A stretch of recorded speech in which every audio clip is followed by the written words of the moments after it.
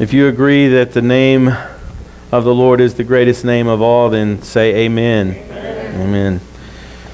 This day in which many of our brothers and sisters around the country are thinking of the sanctity of human life, I want to remind you of an obvious topic that should be addressed and should be in our minds, that as of today, as of this morning at 8:37 a.m., one of the counters that I looked at estimating the number of abortions in the United States since 1973 was at the figure 58,635,120.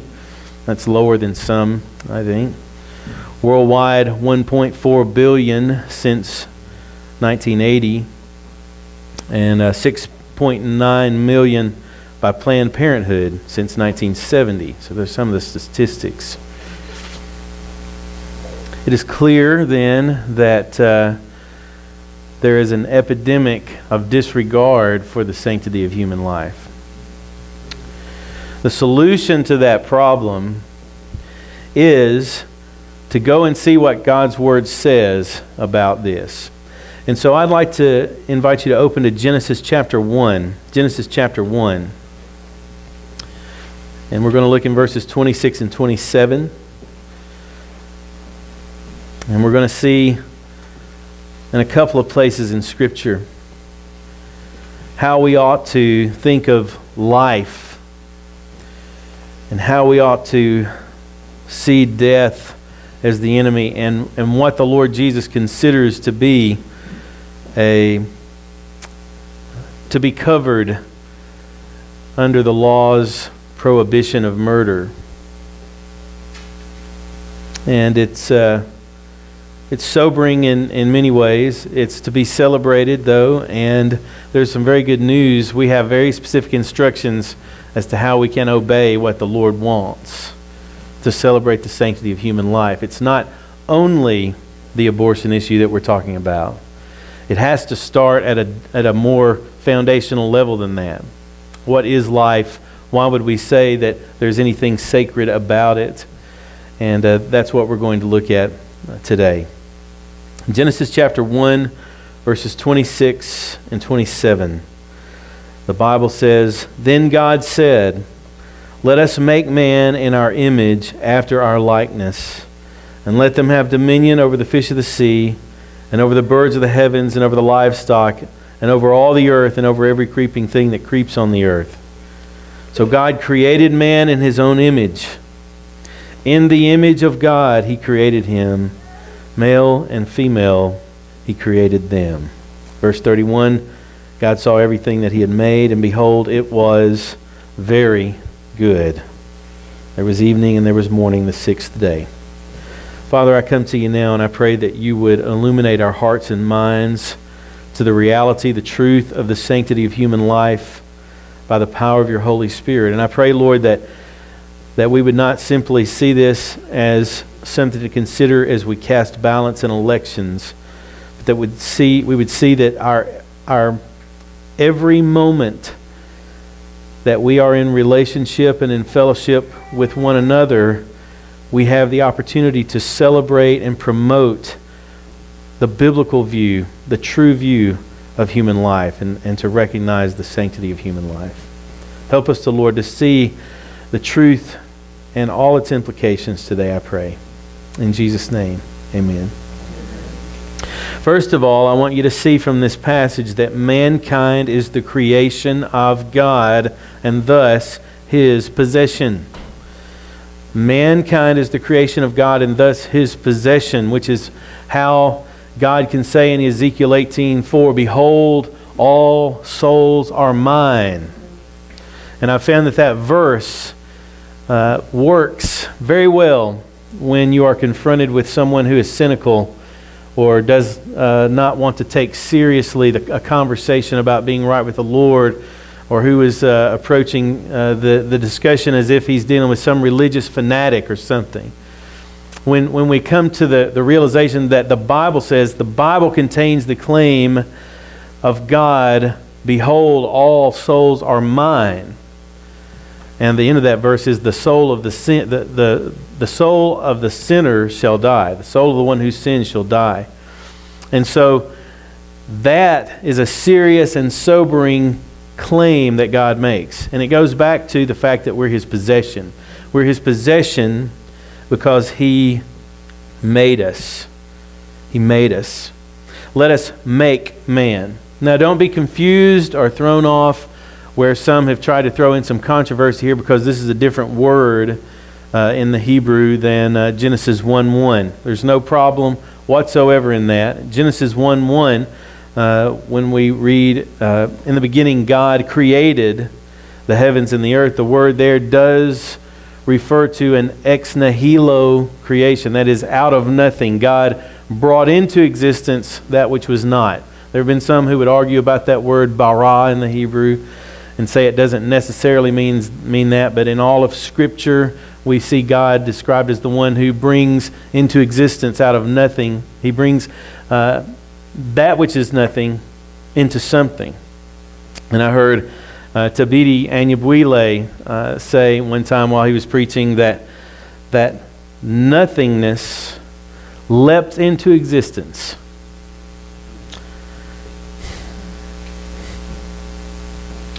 Simply to obey God's command. And that's what happened. Now, when you look in Genesis chapter 2, verse 7, you find this. Then the Lord God formed the man of dust from the ground and breathed into his nostrils the breath of life, and the man became a living creature. So there's no problem here. God has brought into existence, brought into being that which was not, and then from that which He made into being, He formed and created the particular making or fashioning of man. And there's two words used here. Let us make man in our image, and then He formed man from the dust of the ground. But all of this is impossible without that bara, without that ex nihilo creation, bringing into existence out of nothing that which now exists. So we have the verb here, asa, versus bara in Genesis 1:1, but there's no problem because this forming of the dust, which is form, is another verb. That's the asa, but it's comprehended, it's included in the bara of God bringing into existence everything. Everything. Listen, if it's not God, it's created by God. You need to know that. You need to understand that. If it is not God, it is created by God. It's only two categories. God and His creation. Everything fits into those categories. God and His creation. God is not God because He has achieved the rank of God. God is not God because He has performed well and has been awarded with the status of God, because by definition God is the highest being there can be. There's no one to award that rank to Him. He's God. He is self-existent. And that's why the Bible can just begin with, in the beginning God created the heavens and the earth. When we think about the sanctity of human life, what we find in verse 26 is that mankind is the creation of God and thus His possession. He formed mankind to be exactly what mankind is, and He created the elements with which He made man. In every way, God is the author of human life. Secondly, mankind is considered a creation of God resulting from consultation within the Trinity. John Calvin had some helpful thoughts on this.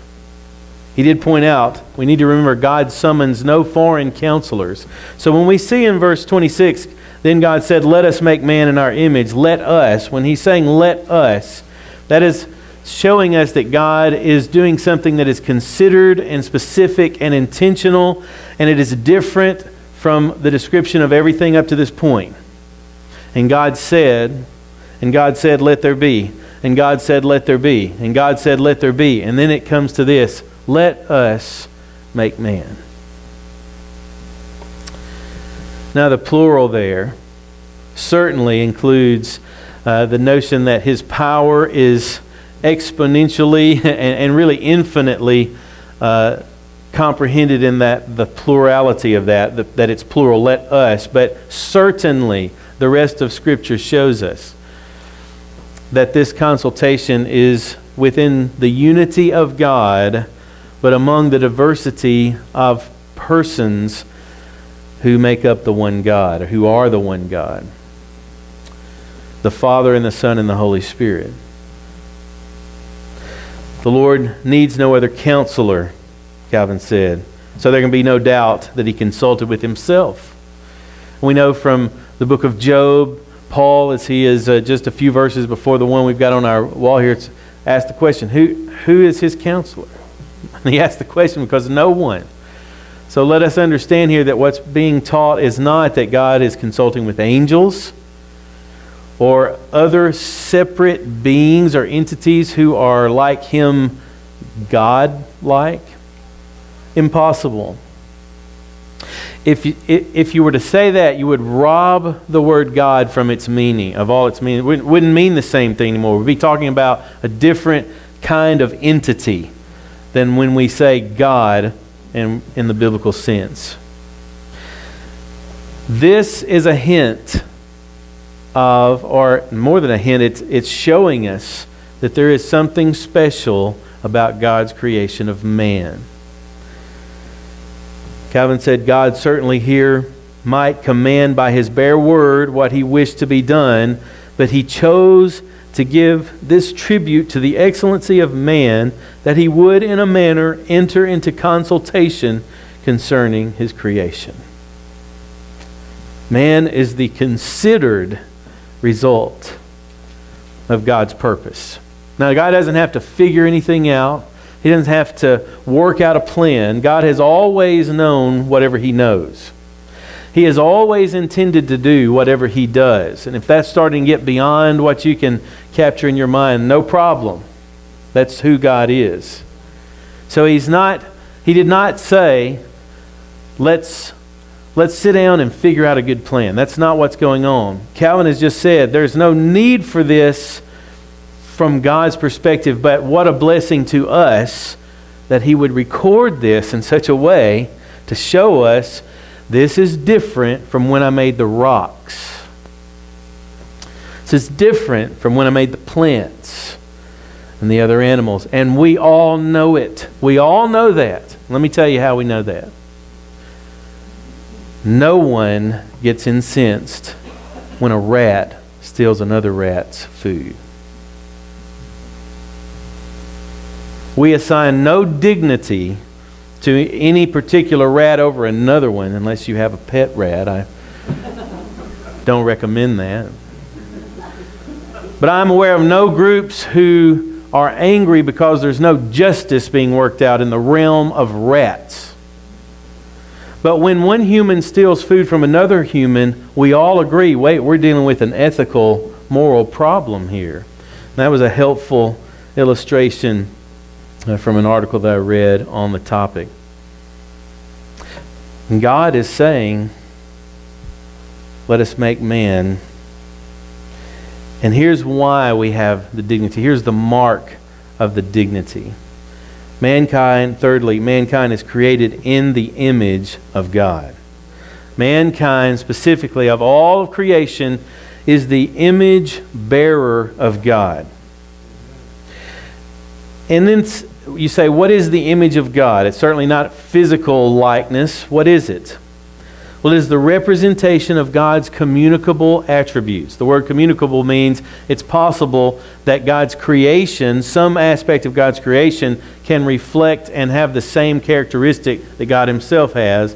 Certainly not to the degree that He does, but that we can point to it. For example, personality or personhood. We are called to know God for eternal life. Jesus defines eternal life as knowing the true God and Jesus Christ, whom He has sent. That knowing is relational. It's not awareness. And this points to personhood and personality. Fellowship is possible. We have fellowship with God and with one another. and our capacity to have fellowship with one another is because we are the image bearers of God. It includes love. It includes love. This is more than what we see in the animal kingdom of just an instinctive protection of their own. This is beyond that. As a matter of fact, when we think of what agape love is, and when we understand that God in salvation is acting not in any way because He has a need, or that he is needing some type of reciprocal relationship, but that He is simply saving sinners because He by nature is gracious and loving, then we begin to understand how different the word love is when we think of it in God's terms versus what we see anywhere else in creation, except humans are in a sense capable of that and called to it. And the first act of love is that God loves us. And so we have that.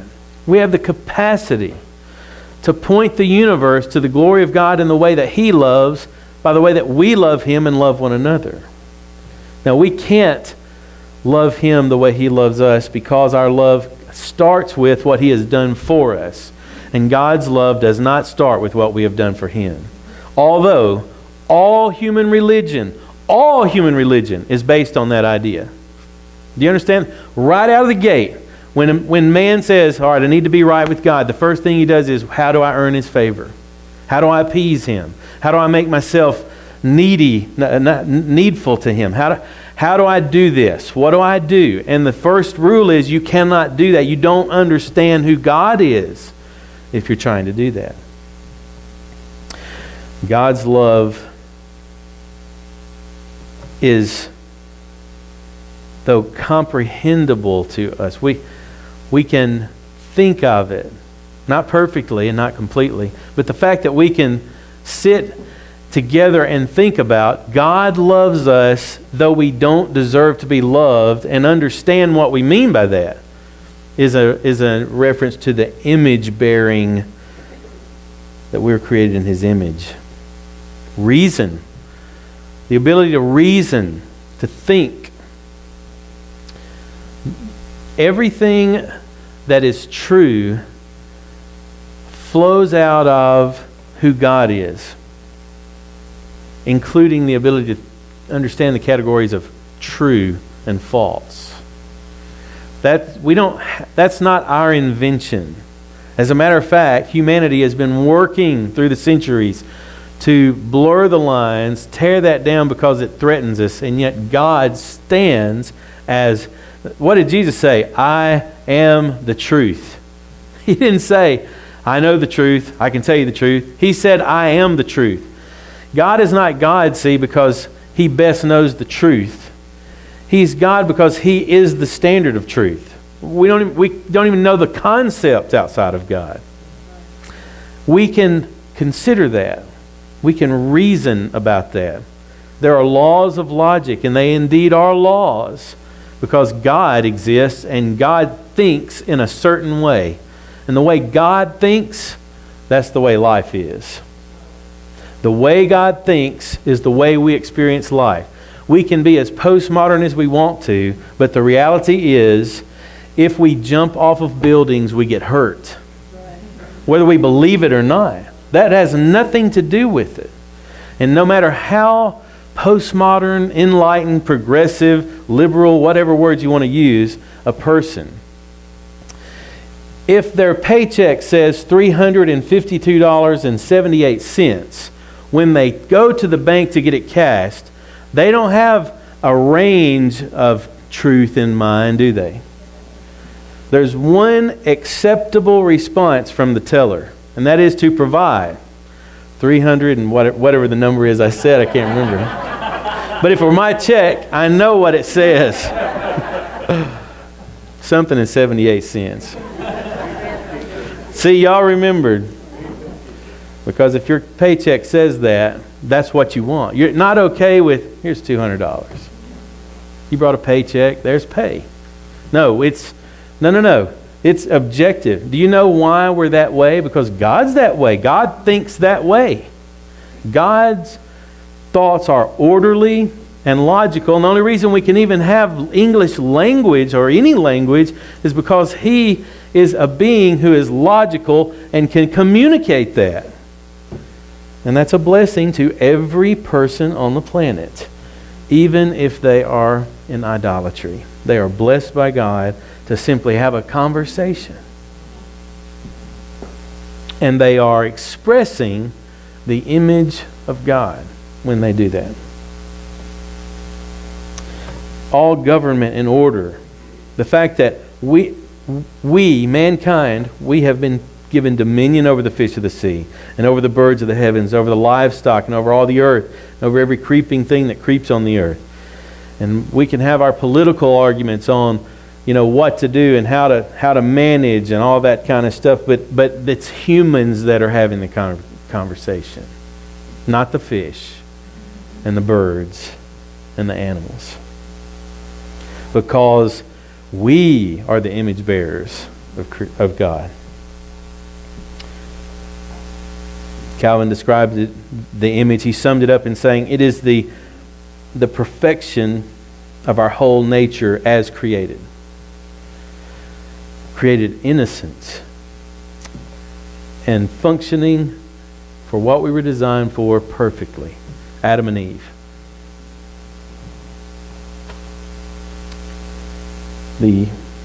The only flaw that you could even say is the potentiality of rebellion. So dominion is given in light of this. I want to read to you what the psalmist said about this. He said, when I look at your heavens, the work of your fingers, the moon and the stars which you have set in place, what is man that you are mindful of him, and the Son of Man that you care for him? Yet you have made him a little lower than the heavenly beings or the angels, and crowned him with glory and honor. You have given him dominion over the works of your hands. You have put all things under his feet, all sheep and oxen, and also the beasts of the field, the birds of the heavens and the fish of the sea, whatever passes along the paths of the seas. And by the way, that concept of the paths of the seas helped scientists to understand that there are currents in the ocean. That's an extra. God has done this. He has created man, and He has created man in the image of God. And then He has called all of His creation very good. Very good. Now here is where we need to remember that we are promoting the gospel because the image of God has been marred by man's rebellion. He has been marred by man's rebellion. Well, while at the moment of God looking at His creation as He created it, He could say very good, yet there was the potential. There was the potential for rebellion, and that's what happened.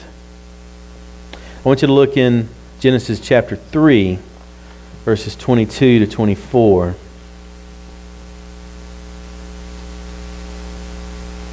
Genesis 3, 22 to 24. Then the Lord God said, behold, the man has become like one of us in knowing good and evil. Now lest he reach out his hand and take also of the tree of life and eat and live forever. Therefore the Lord God sent him out of the Garden of Eden to work, sent him out from the Garden of Eden to work the ground from which he was taken. He drove out the man, and at the east of the Garden of Eden he placed the cherubim and a flaming sword that turned every way to guard the way to the tree of life. Man is no longer very good at this point. There's a problem. Man no longer is in perfect fellowship with God. He is no longer displaying the glory of God as the image bearer of God in the way that he was designed to do so. And the answer to to that problem caused by sin is the gospel. It's the gospel. Now listen to what Paul said in Colossians 3:10, describing believers. He says, "You have put on the new self, which is being renewed in knowledge after the image of its creator." And he had said, put off the old man and put on the new man. Listen to Ephesians chapter 4. Ephesians chapter 4, verses 20 to 24. "That is not the way you learn Christ, assuming that you have heard about Him and were taught in Him as the truth is in Jesus, to put off your old self, which belongs to your former manner of life and is corrupt through deceitful desires, and to be renewed in the spirit of your minds, and to put on the new self, created after the likeness of God in true righteousness and holiness." Now man is created as the image bearer.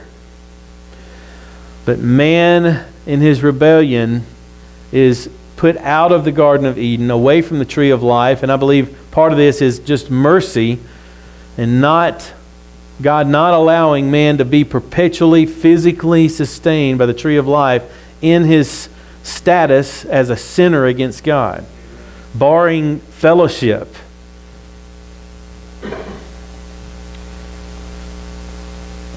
And leaving things in a perpetual state of a lack of justice, and there's no relationship between God and man except justice, and there's none.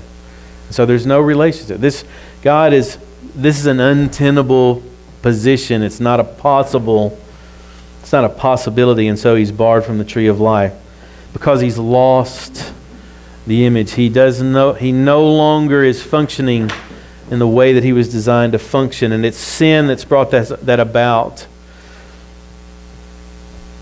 Now I want you to think about the Lord Jesus as the perfect, ultimate image bearer of God. I want you to think about what the book of Hebrews says. What the book of Hebrews calls him in chapter 1 verse 3 is, "He is the radiance of the glory of God and the exact imprint of His nature." He's the exact imprint of His nature. And in 1 Corinthians 15:45, Paul referred to Him as the last Adam. The last Adam. And see, Jesus succeeded where Adam failed. Adam was to be the image bearer of God, and we are his descendants. But sin has marred the image. It's not completely removed it, because as we read those communicable attributes of God, that examples of things that we can actually think about and see to some degree in our relationships, and even among people who are not born again, it's not been completely destroyed. And the good news is it's recoverable. But in order for it to be recovered, there had to be another Adam, the last Adam. And He is the one who's ultimately in mind in Psalm 8. Yes, God has made mankind a little lower than the angels, and He's given dominion. But it is the Lord Jesus Christ who has accomplished that role perfectly. And yes, He is God, but He is man. He is man. And He perfectly displays the image of God. The exact imprint of His nature. If Adam and Eve's role, if Adam was created to display the glory of God in the communicable attributes of God by bearing the image, Jesus has succeeded fantastically, majestically, perfectly, and ultimately. So that those who are in Christ are described in those two passages you read by Paul as being made after the likeness of the Creator. That's what the Christian is. He's now being restored in his humanity as a well-functioning image bearer.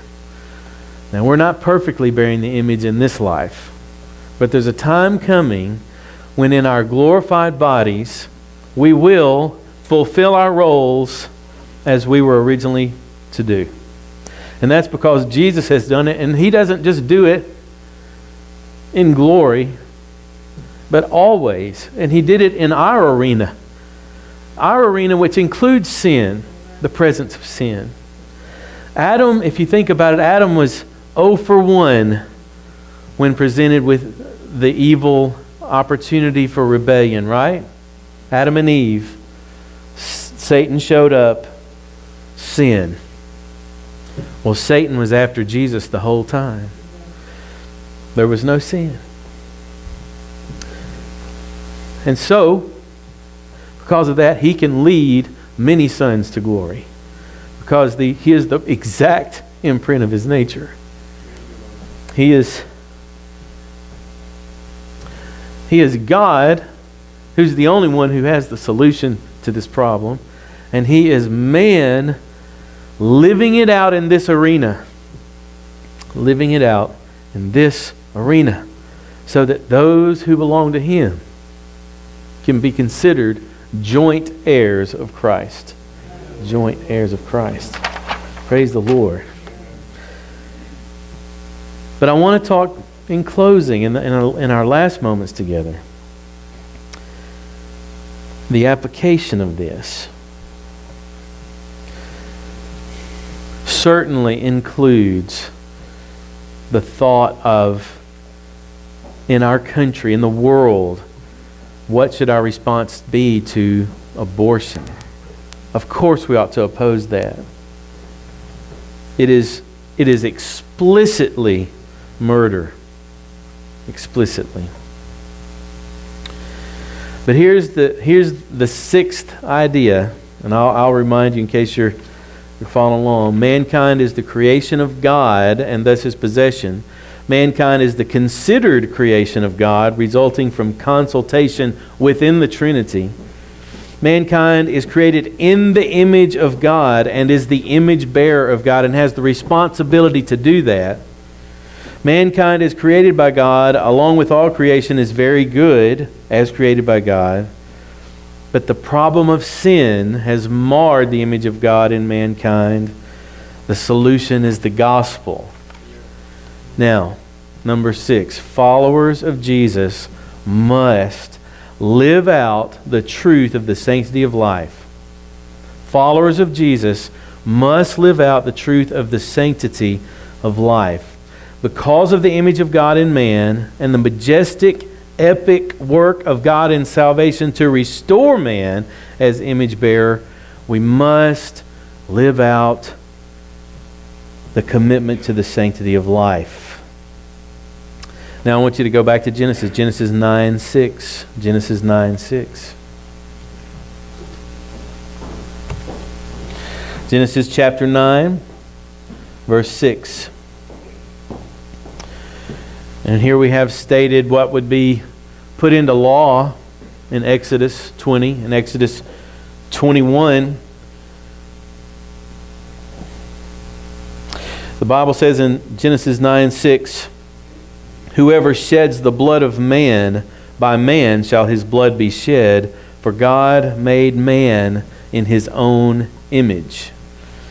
Therefore, murder is a capital offense toward God because it is implicitly an attack on God. It is implicitly an attack on God. To murder another human is to murder a person who exists for the glory of God, at least in the demonstration of those communicable attributes of God that we just saw. And that person is able to reason and to have relationships and to understand order to the glory of God, whether they ever become a Christian or not. That person has that responsibility and the dignity assigned to that, which makes murder an implicit attack on God. R.C. Sproul said the moral basis for capital punishment in Genesis is the sanctity of life, and human dignity is derived from God. And therefore, an attack on another human is an attack on God. Now, I'm not talking about government's responsibility. That's a different thing. This is, if you were trying to set up some conundrum by saying, well, a government doesn't have the right to take the life of an image bearer of God. Well, no, God has told the government what the standard is right here. Whoever sheds the blood of man, by man shall his blood be shed. And then we're given the reason. For, because God made man in his own image. So someone who says, I'll not live according to that command, has committed a capital offense. The one who acts on that. Now this includes abortion. Abortion. Christian, you ought not to be halting between two opinions here. It is certain that the Bible treats the unborn in the womb as a human being. It is certain. There's way more examples, but just to give you some ideas of these things, think of John the Baptist when he was in his mother's womb. He's described as leaping for joy, and also to be full of the Spirit from the womb. Think of this, and we'll move on because this is not where we're camping out, but in the incarnation, when God became human, did He take on human flesh? Did He become truly human in the incarnation? God the Son, did He? Yes, He did. He did not show up as a baby, but He was put into Mary's womb. Conception was His starting point for taking on flesh. And that ends the argument for me. The Lord considered the womb the place to go to start that. When we talk about the incarnation, there's a start. To start taking on that flesh. He became flesh. And it started in the womb. Not as an infant or not just as a person. So abortion is murder. Peter Barnes has written well on this topic, and I commend that to you. An excellent explanation of how the Bible does indeed extend protection from murder to those in the womb. Listen to what Dietrich Bonhoeffer said. He spoke plainly about the evils of Nazism. He also spoke of abortion. He said, destruction of the embryo in the mother's womb is a violation of the right to live, which God has bestowed upon this nascent life. To raise the question whether we are here concerned already with a human being or not is merely to confuse the issue. The simple fact is that God certainly intended to create a human being, and that this nascent human being has been deliberately deprived of his life, and that is nothing but murder. Even if you try to make some progress saying that's not a human being yet, the question of what did God intend is another place to just slam the door. Job's friend Elihu said, the Spirit of God has made me, and the breath of the Almighty gives me life. Now, everything that Elihu said shouldn't be taken to be perfectly true, but that's true. He said, the Spirit of God has made me, and the breath of the Almighty gives me life. Job 33:4. Of course, Jeremiah the prophet was told by God, I knew you before I formed you in the womb. And by the way, it doesn't say, Jeremiah, you knew me before I formed you in the womb. No. Jeremiah did not exist before God formed him in the womb, except in God's mind. He already knew him and knew all about him, had a relationship with Jeremiah, and then brought Jeremiah into being in a physical sense.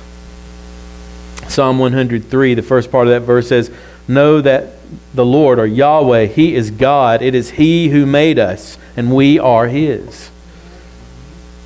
In the womb. Now I want to show you how Jesus applied that. This idea that we must follow Jesus, and we must, in doing so, live out the truth of the sanctity of life. And I want you to understand that that applies and is crucial in our relationships with one another as Christians. I want you to turn to Matthew chapter 5. Matthew 5, 21 to 26. We ought to oppose abortion. We must, or we're denying what God has said. But we need to understand there's more to honoring and celebrating the sanctity of life than just, having a pro-life sticker or something. We have an opportunity to truly and really promote and celebrate the sanctity of human life every day. If you are in relationship with another person, particularly another Christian, you have the opportunity to celebrate and promote the sanctity of human life. Look at what Jesus said. Matthew 5, beginning in verse 21. You have heard that it was said to those of old, you shall not murder, and whoever murders will be liable to judgment. But I say to you that everyone who is angry with his brother will be liable to judgment. Whoever insults his brother will be liable to the council, and that's the Sanhedrin, the high court. Whoever says, you fool, will be liable to the hell of fire, or Gehenna of fire, where actually child sacrifices had happened in Israel's past. So if you are offering your gift at the altar and remember that your brother has something against you, leave your gift there before the altar and go. First be reconciled to your brother and then come and offer your gift. Come to terms quickly with your accuser while you're going with him to court, lest your accuser hand you over to the judge and the judge to the guard and you be put in prison. Truly I say to you, you will never get out until you have paid the last penny. What I want you to see here, though, is Jesus includes in the commandment, you shall not murder, what's in your heart. What's in your heart. But I say to you, it's his way of saying, I have the authority to say this to you. I'm teaching you how to understand this. Now, he's not saying that it's just as evil and the consequences are just as bad for a person to want to harm another person than if they actually do harm another person. That's silliness. He's not saying that. But what he is saying is that you have violated the law of God if you have in your heart these things. Now, let me just tell you what they are. I say to you that everyone who is angry with his brother will be liable to judgment. Whoever insults his brother, and this literally is who says rakah to his brother. This is an expression of contempt for his head. It's like saying, you're stupid. You stupid. What you say and think has no value to me. To write off somebody because of contempt for his or her head. And then the other one, whoever says, you fool, will be liable to the hell of fire. This is contempt for his heart and character. It'd be like saying, you scoundrel. Now let me tell you something. We live among fallen creatures, depraved sinners. Is there any stupidity going on out there? Indeed, indeed. Are there any scoundrels out there? Is it a sin to recognize that? It is not. But if your relationship with your brother, and probably in the context he's talking about a Jewish person to another Jewish person, but certainly because of the grafting in of the Gentiles, the principle extends to believers, other believers. If this characterizes our relationship with another believer, and there's no attempt to bring the gospel into the situation, there's no attempt to bring what God says, there's no speaking the truth in love, well, it says we'll be liable to the hell of fire, which means it's evidence that you're not truly born again. If you want to see, we're told, what are the two greatest commandments? Love the Lord your God and love your neighbor as yourself. On these two hang all the law and the prophets. If you can study all you want, all the law and the prophets. But if the end result of that is not, I'm pursuing love for God with all that I am, and I love my neighbor as myself, and I'm growing in that. I'm not doing it perfectly, I'm growing. Then you don't, it's completely, you've missed it. Which is why Jesus could say to groups of people, a group of people in Israel in the first century who were fastidiously studying and trying to keep the law, sons of hell, sons of the devil. Because the issue is love. If you want to be known for someone who supports and is for the sanctity of human life, you need to love. The epistles are full of the one another's. Jesus said, love one another. We read that from 1 John. This is a way you can make a difference in the world. Love one another. And make sure that there are no obstacles to fellowship between you and your one another's, the others. This is saying, and by the way, this is pretty important. Don't you think the Lord Jesus thinks that worship to God is important? Do you think He does? I think He does. And yet, He says there's a time when it's appropriate to interrupt your worship. There's a time when it's appropriate to stop your act of worship, your sacrificial act of worship. What could possibly be a reason to interrupt? Verse 23, if you are offering your gift at the altar and there remember that your brother has something against you, leave your gift there before the altar and go. First, be reconciled to your brother and then come and offer your gift. You know what the Lord wants more than you singing a song of praise? Are you giving an offering in the offering basket? He wants you to be reconciled to your brother. Now you have to be reconciled to him first. And after that, He wants you to be reconciled to your brother. It's interesting that the person who leaves is not the person who has something against somebody, but it's the person who thinks somebody might have something against them. That means the other one surely is true, right? I mean, this is the person who knows that somebody may have something against them. And this is what Jesus said to do. Remember what? You say, well, I thought this was a sermon on the sanctity of human life. We're talking about murder, right?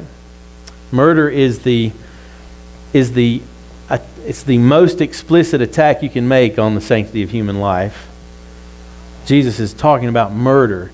This is in the context of Him establishing how do you live with gospel implications about the truth of the sanctity of human life in mind. This is how you do it. Jesus knows that the vast majority of His people we're not going to be having murder cases amongst ourselves of actual murder where on Sunday, well, who killed who this week?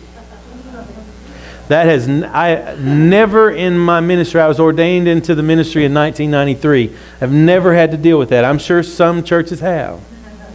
I have not seen that. And so Jesus is saying, listen, take a step back. Go deeper. Go into your heart. You love life. You love the source of life.